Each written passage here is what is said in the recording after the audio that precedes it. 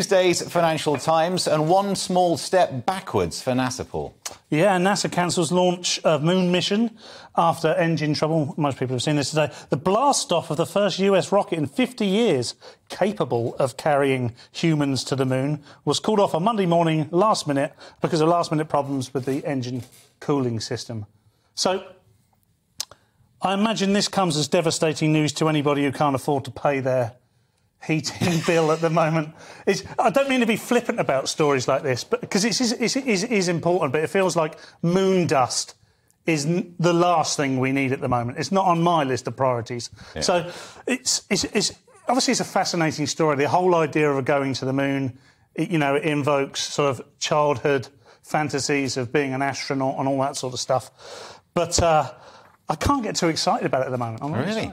But, Nick, this is all about beating the Chinese. Does that make you excited? It does, actually. That's what I get up in the morning for. This is a...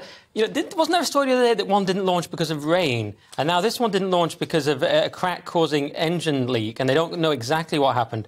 But it is a bit worrying. I mean, if this is the unmanned test, I'd be a bit worried about the manned version if I'm the man that's going in it. You know what I mean? I suppose astronauts by nature are brave. But if you said, yeah, the last one didn't even launch, bro, can you get in? You know what I mean? Yeah. I'd think twice. The only thing I want to add is...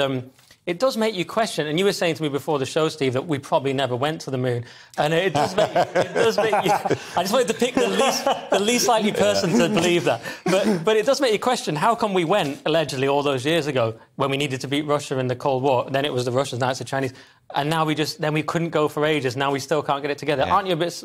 I don't even understand how you can launch from a flat Earth. That's a great point.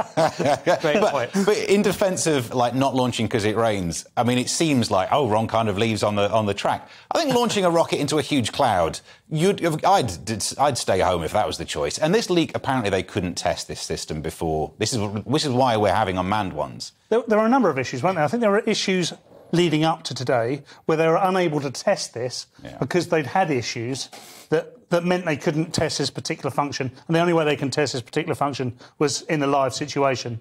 And then, of course, they pulled out. You have a 2-hour launch window in which to do it, so yeah. Because I know quite a lot about the rocket. Well, I just read it off a piece of paper. I said it with great authority. It's the 2-hour launch window, Paul, you're referring to. I love the fact that we've all sat here and talked about this topic for 2 minutes, and none of us have gone, come on, NASA, it's not rocket science. Because it was low-hanging fruit. I was leaving it to you, Steve. I know how you like those low-hanging fruit. Glad you did.